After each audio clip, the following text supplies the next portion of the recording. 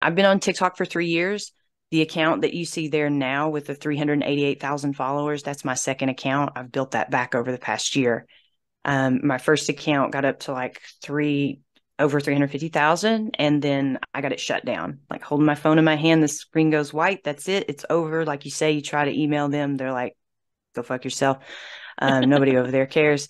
So I had to start over from ground zero, and you have to just like ride the algorithm. Sometimes they're watching you, sometimes they're not. Queer people have a really hard time on TikTok. I just got violated the other day for using a filter that TikTok supplied.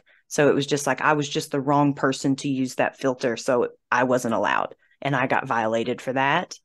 And, you have to get backup accounts, just like the people who try to circulate their OnlyFans pages through these platforms. You have to have multiple accounts because as soon as they find out that you're a sex educator, a sex worker, like it just shuts you down.